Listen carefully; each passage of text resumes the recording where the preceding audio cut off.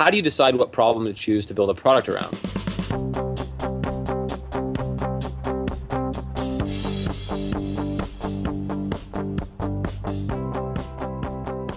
It's simple. It's the problem that there's like 5 criteria actually, and I'll try to remember all of them.